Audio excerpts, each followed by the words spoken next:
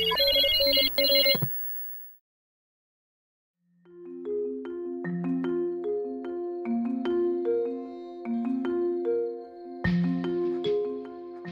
who are you? Where are you in the world? I'm Rebecca Giblin. I've ended up being a law professor at the University of Melbourne, where I'm also the director of the very fancy sounding Intellectual Property Research Institute of Australia.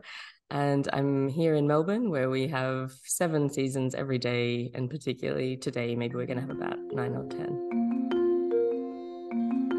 A little while ago, a podcast interviewer asked me for my creation story at the beginning of something like this. And that really got me thinking, if we're all superheroes or we're all going to become superheroes, what are the really pivotal things that took us there?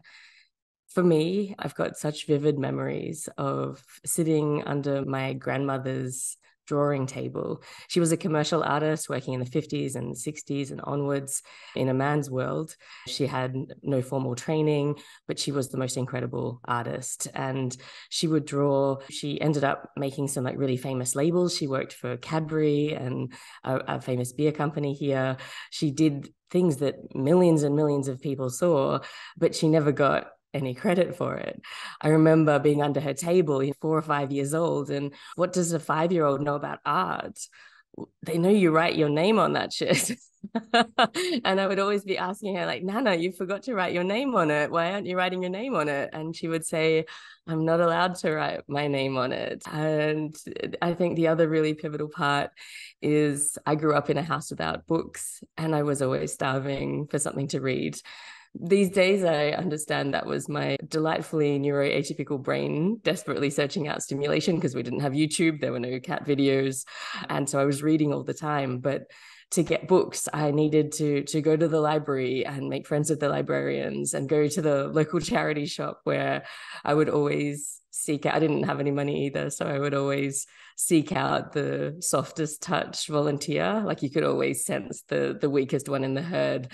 And then I would bargain really hard. I'd get 5 books for 4 cents, and I'd tot home with this big pile of ancient moldy books about boarding schools and ponies. And so the fact that I loved reading so much meant that, and I was such a weird little kid and I didn't know how to people, I didn't know how to make friends very well. And so it felt like the authors were my friends, and these worlds that I saw and like really got immersed into showed me that there was a different way of life to the one that I was in. And I'm really inspired by that.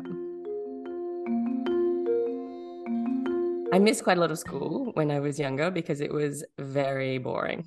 All I wanted to do was read my books. So I would race through the work, ignore the teacher, make quite a lot of mistakes, and just pick up my book and either read it obviously or surreptitiously. One of my best friends, who's Finnish, loves to tell people that I'm the only person she knows who has no primary or secondary education, just tertiary. I guess I figured out around year 9, so when I was about 14 years old, that I needed to get out of the sort of the place where I was living, and I wanted a different life to the ones that I was seeing around me.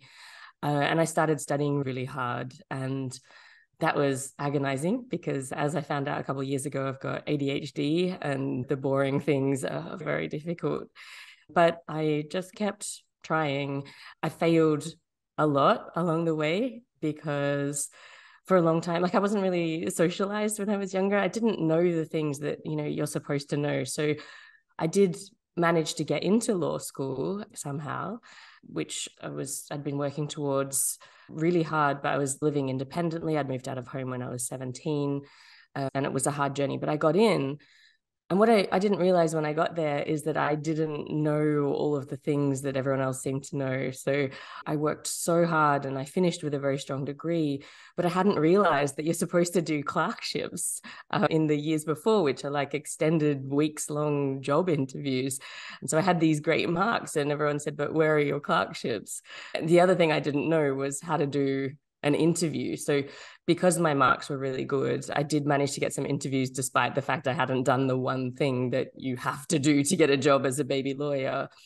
But I remember I showed up to the fanciest firm, and it was the managing partner who was there to interview me. And he started the interview by saying, I can see your transcript. I'm sure there's going to be a lot of competition for you. And then we terminated the interview 10 minutes later by mutual agreement after we got into an argument about whether they treated their staff like battery hens, which I definitely initiated because, again, I just didn't know the kinds of things that you were supposed to say. I very much needed a job. I struggled very hard to get one. Eventually, though, I get a job articled to the Victorian government solicitor. This was my last best hope, and it was decided way after everything else. And I was so relieved to get that. And it was an amazing place to do that training. I remember my first morning on the job, I decided I wanted to be a lawyer because I think I watched some episodes of LA Law in the 80s and it looked fun. So I decided that seems like a good job. And I think I really loved when people, spoke about lawyers, or you saw lawyers depicted in popular culture. I could feel that there was like some respect around that. And I really wanted to be respected. I wanted people to see me as more than just an insignificant piece of dirt. And so I'm pretty sure that's why I latched onto that. But then my first morning working as a baby lawyer, and the deputy Victorian government solicitor walks up and he drops this file on my desk and says, "Can you draft a cypre advice for the Attorney General?" And I said, "Oh yeah, no, absolutely." And he walks off and I use Alta Vista to type, "What do lawyers do?" I had no idea. It was one of the most terrifying, but in retrospect, hilarious moments in my life that I had worked so hard to get to this thing and I didn't even know what this thing was. Anyway, so I did learn a lot about what lawyers do in that year's apprenticeship. But there were five of us articled clerks, and there were 4 jobs that were going at the end of the year. And I'd had amazing feedback on my work. Everybody had been really happy with it. I knew I was performing at a high level. I felt really confident that I was going to get one of those jobs. And I went in to the meeting with the government solicitor and sat there confidently. And he said, "I'm very sorry, you didn't get the job." And so this is after basically a year-long job interview. So it felt like such a huge rejection. I was absolutely devastated. I remember walking out of that room just feeling, well, they know me now. It's not just about my marks, right? They know me now. They know I do good work and they don't want me. And it was absolutely crushing. And the reason again was, I guess at that point I was maybe 22, 23. And I still hadn't worked out how to interact with humans as humans. I'm still very peculiar, but I was, I think, weird in a bit of an unsettling way because I just really wasn't very well socialized at that point. And that I hadn't realized at uni that it was not so much about studying at law school, but about meeting the people that were going to give you the opportunities later on. I only worked that out about 5 years ago, which is obviously incredibly slow. But that's one of the things that you get told if you come from a family that has been to these schools for generations and has relied on those connections. And I didn't know that it was about building those relationships at work so that people wanted to work with you. That was a really critical part of this as well. And obviously, I think they made the right decision. A lot of the clients quite liked me, but I think I was very non-standard in those interactions. Yeah, I just feel like I failed at getting the job in one of the big law firms, that was what I'd aimed to do. I didn't want to do criminal law because that felt too close to home. This was too close to the background that I was trying to get away from, the people I was trying to get away from. It was a failure after I finally did get a job and showed them what I could do, and they said, "We don't want that." And then I went away and I got a job in a commercial law firm working in commercial litigation. And I tried really hard, but the people you had to work with, for confidentiality reasons, I can't get too into this, but it was awful. It was an absolute nightmare. And I was exhausted. And after 3 months, I just couldn't do it any longer. And after 3 months, 3 months in my job as a proper lawyer, I quit. And again, absolutely devastating, because I had worked so hard for this for so long and I didn't know what I could have next. I went home and I slept for 3 months as well. I was just so exhausted and so burnt out. And then once I stopped sleeping, I started to look around and be like, what else can I do? And at some point I was like, maybe I could do some tutoring at law school or something. I got really good marks at law school. That could at least keep the wolf from the door. And so I put in an application to my old law school to do some tutoring work. And the deputy dean, who's in charge of staffing, calls me up and says, look, sure, you can have some tutoring work, but what you would really want to do if you're interested in that is a PhD. And I had no idea about PhDs, or that you get a scholarship, or that it's got a job. And I was like, oh, okay, thanks. I put in an application, I got a scholarship, and I found my tribe.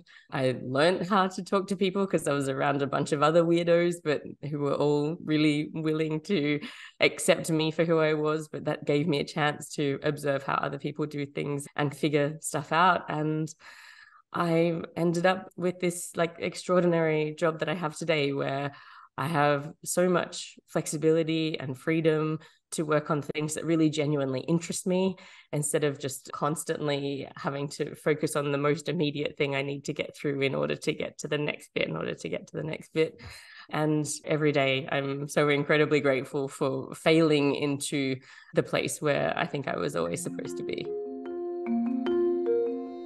In 2017, Cory Doctorow was over in Australia for a book tour, and we were doing an event together as well, a couple of events together. We'd known each other since 2013, when he'd helped an article I wrote go viral, but we hadn't really had very much to do with each other. And I just had this idea that if we did have a little bit more to do with each other, he would decide that we should be friends, and then who knew what might happen after that. So anyway, we're in a taxi on the way back from one of these events, and we start talking about our frustration with the copyright wars, which we've been just deeply immersed in for many years now. And this is that we get told to choose a side. Do you want to help creators, or do you want to help users? Is it about getting artists paid, or is it about access to knowledge and culture? And we want both of those things, right? Everything has to be about both of those things. It is the same fight, right? Because if emerging artists don't have access to knowledge and culture, then what kind of art are they going to produce? But also, if you're making knowledge and culture, but no one can access it, what even is the point? You're just screaming into the void. And so what we want is for copyright laws to do a better job of achieving those two aims, and with much less collateral damage than copyright does at the moment. And so we were talking about how we both saw the problem as being about big, because if you've got big businesses that have too much control, then whether you're an artist or whether you're an audience member, all you're going to get is crumbs from the table, regardless of anything else. And so we had that real meeting of the minds, and it was an amazing conversation. I remember just completely buzzing as I got out of that taxi. But then if we fast forward a few years, it's March 2020. All of my work for the year, I had field work planned for New York. That's all cancelled. I'm locked in my apartment in Melbourne, and Melbourne went on to have some of the most brutal lockdowns in the world.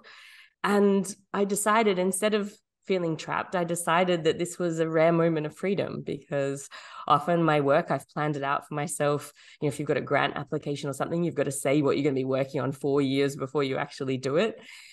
But I got to just wipe all of that off and say, what's the story I most want to tell right now? And it was just so clear to me instantly. It's that story. It's how big business has captured creative labor markets. And it's about all of the things that we could do to take them back. And so I started working on it, and I got maybe 3 weeks in. And it was exhilarating, but so slow and so frustrating, because I was just arguing with myself about things that the idea was that the book would cover copyright, but it would also cover so many other things. So I'm arguing with myself about stuff I don't even know about. And I just thought one day, this would be so much better if Cory Doctorow was writing this book with me.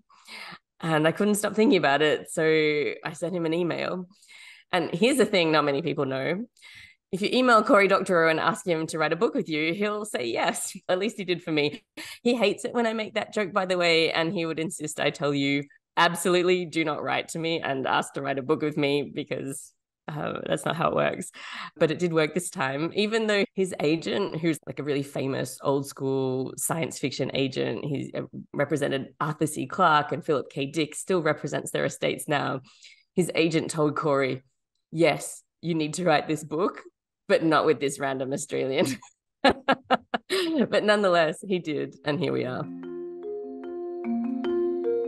So what all of this turned into is this concept we've called Chokepoint capitalism. What we realized is that in the capitalist system, competition is supposed to be central, except nobody plays by those rules anymore. You've got these Warren Buffett salivating over companies with what he calls wide sustainable moats.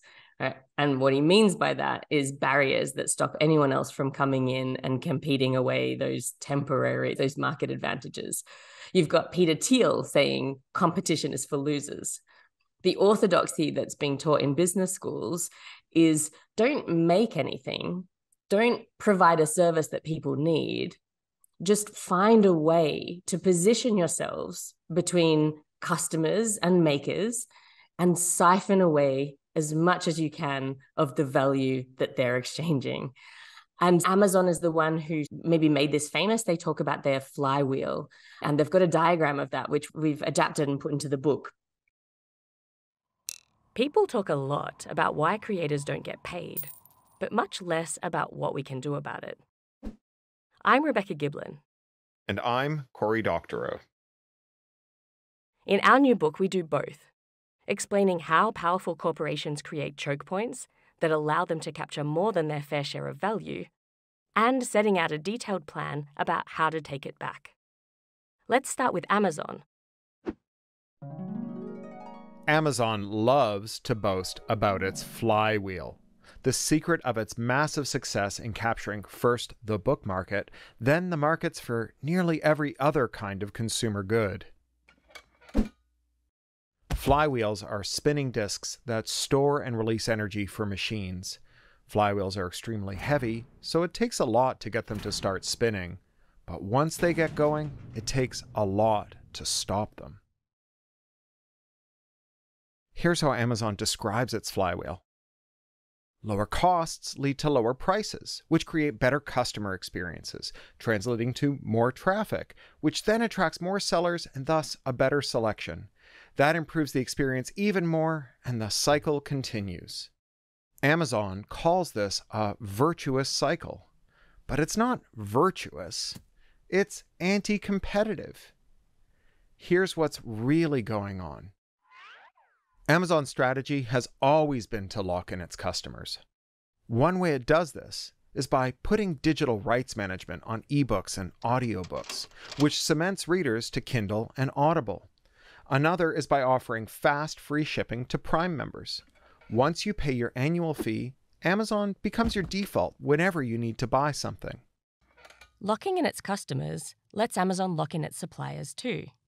Publishers and small businesses can't afford to give up access to Amazon's increasingly large share of the market, so they keep listing their goods there, even when that's bad for their business long term.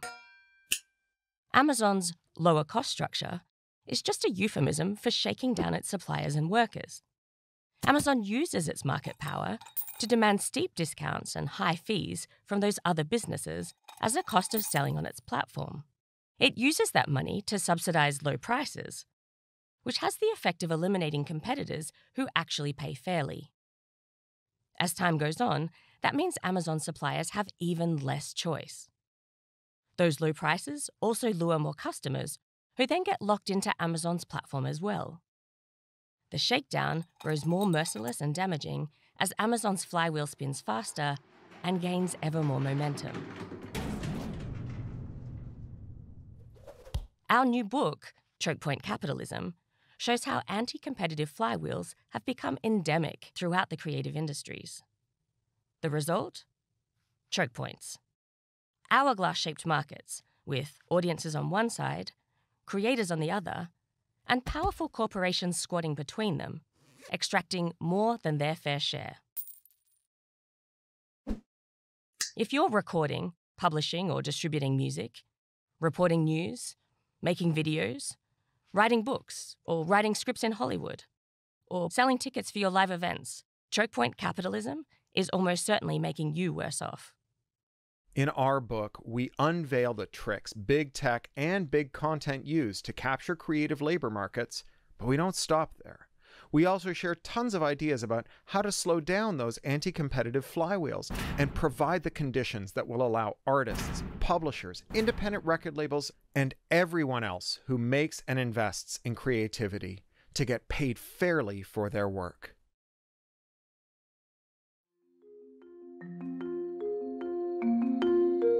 Now, this isn't just happening in Amazon. This is the same playbook that's being used across the creative industries. And we show it happening in the recorded music space for songwriters as well, for composers. And one of the examples that I thought was most interesting was in Hollywood, where we're supposed to be in the golden age of television, but the screenwriters were discovering that their share was getting lower and lower, and their conditions were getting worse and worse. And what had happened is that the Hollywood talent agencies had consolidated into the big four, of which two of them were monstrously large. And they created these abusive practices that created all of these conflicts of interest. And that included things like packaging, where the studios now controlled all of the major talent, the writers and the directors and so on. And they said, instead of you just paying us a commission for finding you jobs, you don't have to worry about paying us commission anymore. We'll just get a packaging fee from the studios. But what that meant is that they were structuring deals to benefit the agencies rather than to benefit the talent. And what happened is, instead of getting 10% of the fee, sometimes Meredith Steam, who was the writer on Cold Case, she showed that the studio for a long time was actually earning more than she was for her writing work on Cold Case. And so they decided to create this new code of conduct and to say that these conflicts of interest could no longer be accepted.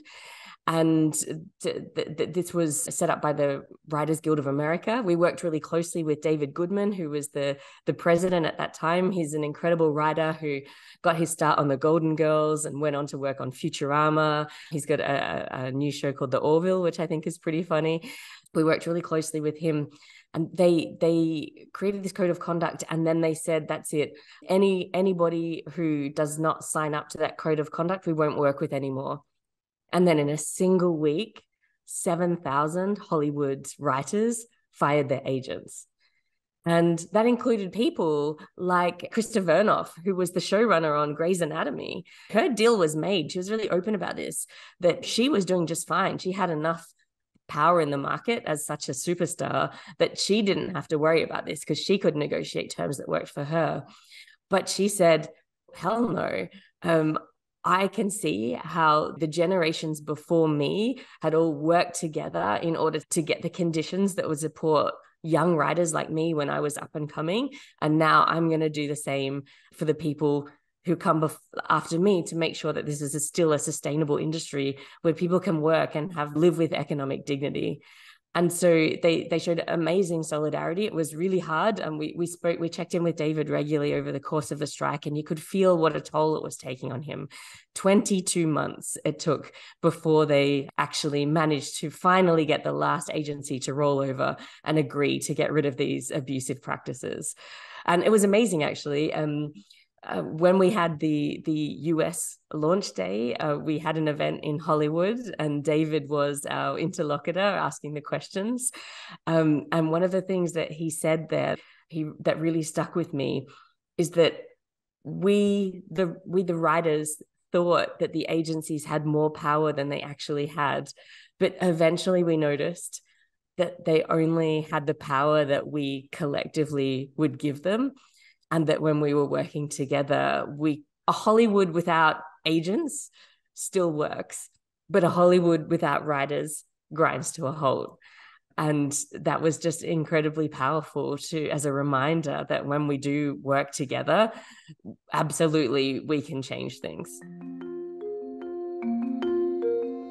The only way we've got any power at all, we need to demand that our politicians and policymakers give us laws that actually get creators paid, that actually protect their rights, that actually ensure that we've got reasonable, legitimate access to knowledge and culture. We need to go out on the streets and demand that.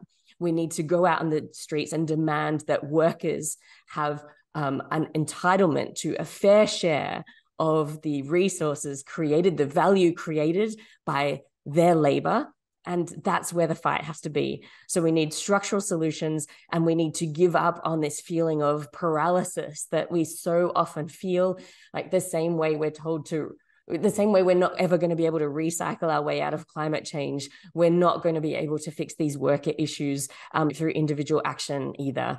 So let's give up on that idea that individually we're going to fix this, and let's go out there collectively and demand real change.